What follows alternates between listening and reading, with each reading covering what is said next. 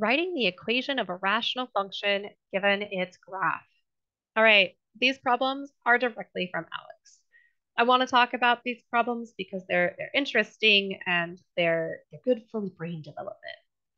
In these problems, you're given a graph and you're told to choose one of the following options and then fill in the blanks. That sounds a little intimidating, but we're going to make it okay. We're going to start with taking the information that they give us and just deciding what that means.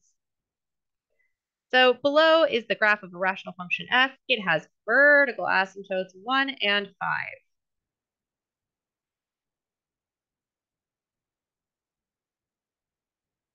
So we have x equals 1 and x equals 5. We know that vertical asymptotes come from making the denominator 0. So that's going to mean that x minus 1 is in the denominator and x minus 5 is in the denominator.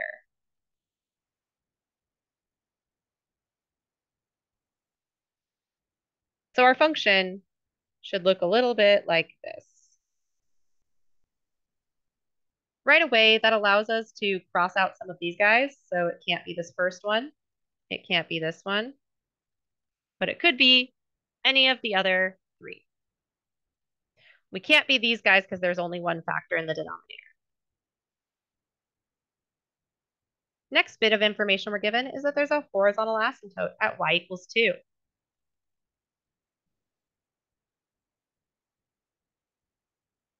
We know that horizontal asymptotes come from comparing the degree of the numerator to the degree of the denominator.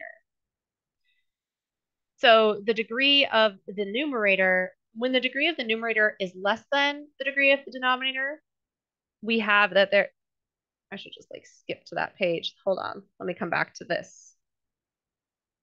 Here we go, right here. This is what you need to look at. So when the degree of the denominator is less than the degree of the denominator, there's a horizontal asymptote at y equals 0. Clearly there's not.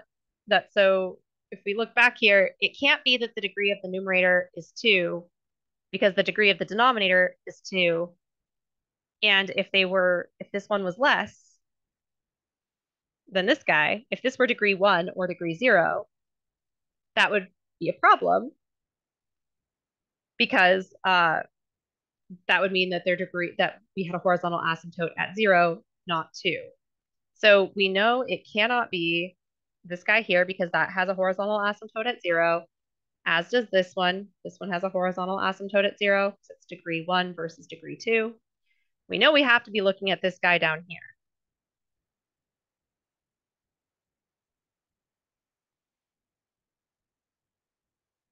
So the degree of the numerator needs to equal the degree of the denominator.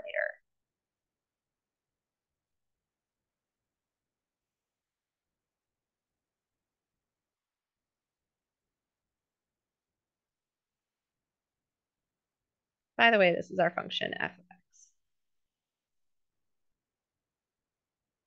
The next bit of information that we're given is that the graph has x-intercepts at 3 and -1.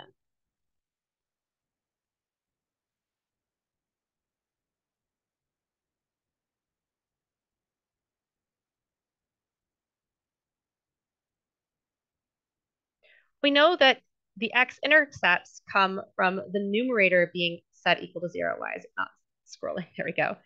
Come from the numerator being set equal to 0. So these factors come from the numerator. We should have x minus 3 in the numerator and x plus 1 in the numerator.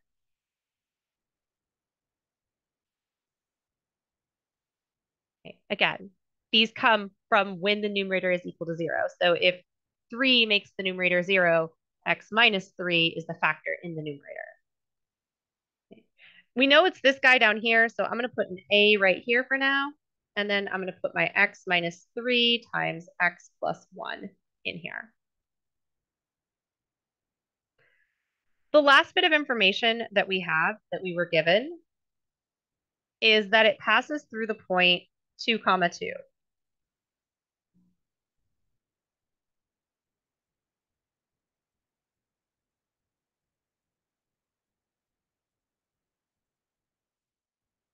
These are X and Y values.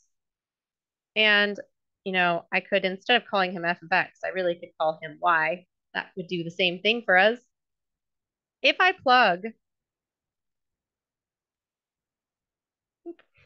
if I plug 2 in for X and 2 in for Y,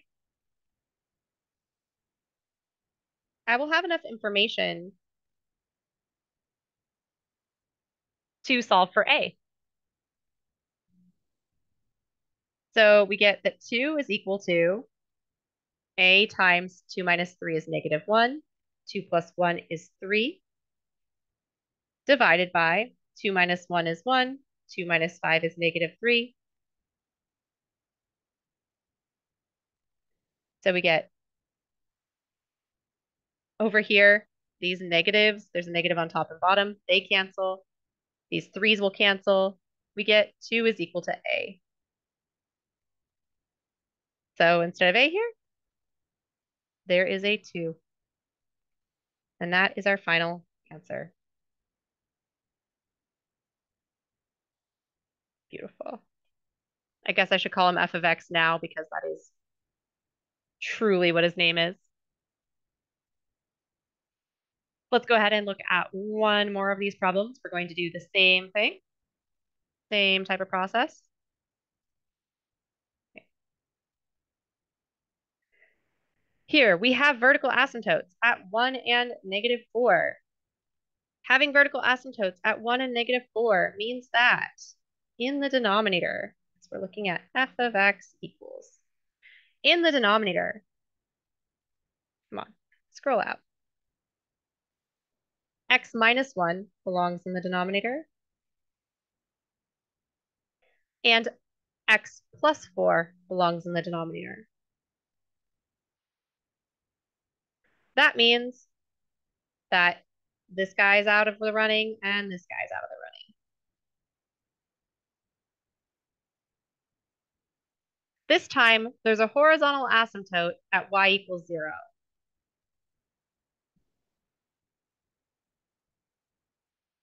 This means that the degree of the numerator is less than the degree of the denominator.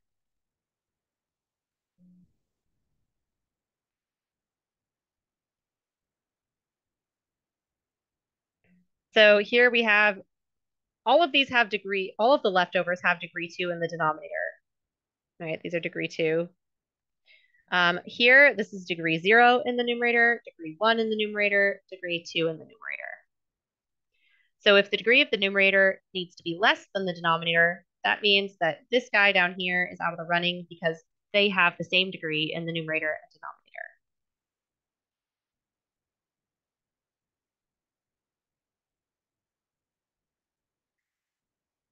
The next bit of information that we are told is that the graph does not have an x-intercept. No x-intercept means the numerator never equals 0, so it should be just a constant in the numerator. It could also be that it's an unfactorable quadratic, but that's not happening in these problems. We're not getting that fancy. This is going to mean that the numerator is a constant, which is just a number. That means this guy is not in the running anymore. We're looking at this guy here.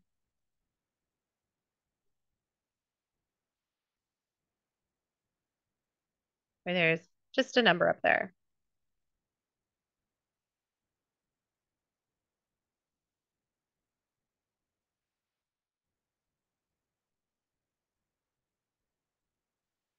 We're also told the information that it passes through the point 2, 1.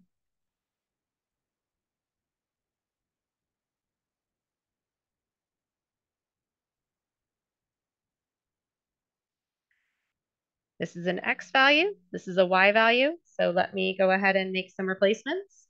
Y is 1, x is 2.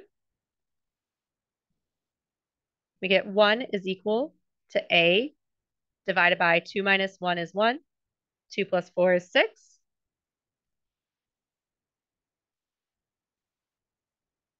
One is equal to a divided by 6. I can multiply both sides by 6 to get 6 out of the denominator. And I get 6 is equal to a. So 6 goes in my numerator. And that's it. That's how we do it. So these problems take a little bit of, thinking through and stuff, but I know you're capable of doing it. I believe in you guys. Uh, Take your time with these problems. If you have questions, email me. Otherwise, I will see you in another video at some point soon. All right. Bye.